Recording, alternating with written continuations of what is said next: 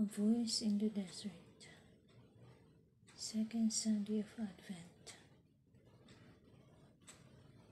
The second Sunday of Advent marks the appearance of John, the son of the priest Zechariah, in the desert, proclaiming a baptism of repentance for the forgiveness of sins.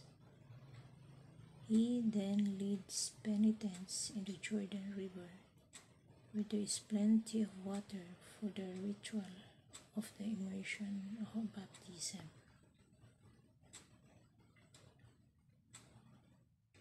John replies to the people who are filled with expectation about him. Can he be the Messiah, the one who is to come?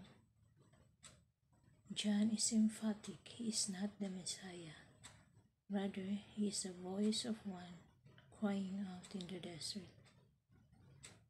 A voice in the desert is part of the oracle of comfort, referring to the return of the exiled community in Babylon around 538 BC.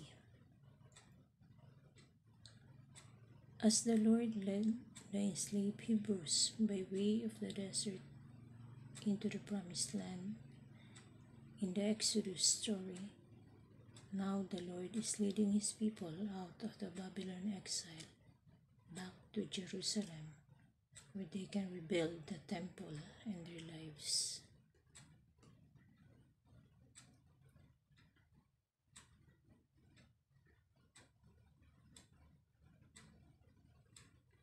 Please like and subscribe.